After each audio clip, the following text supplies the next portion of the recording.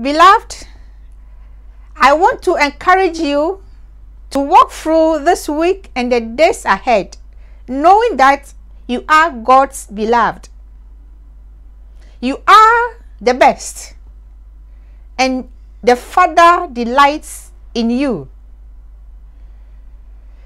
You are what the Father says you are. Walk through the week knowing how much God loves you, for giving up his only begotten Son, Jesus Christ, to die at the cross for you. Who are you? That God will give you heaven's best,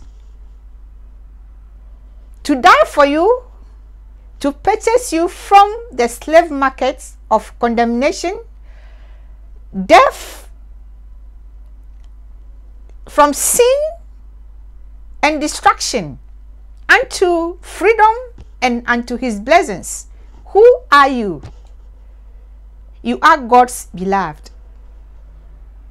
So when you walk through the week and anytime somebody asks you, who do you know who I am? Just tell the person, smile at the person and say back to him that I am God's beloved. That is what you are today. You know what? It is counterproductive to the devil to remind you that you are God's beloved. But I'm here encouraging you that you are God's beloved. So walk through the week knowing that you are God's beloved. God loves you as he loves his Son Jesus Christ.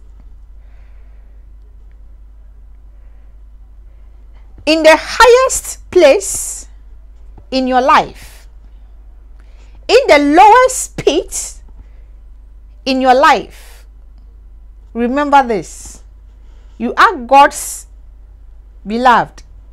You are God's son, and the Lord is pleased with you. You are his beloved. Okay? Share this video and bless the soul. Bye-bye.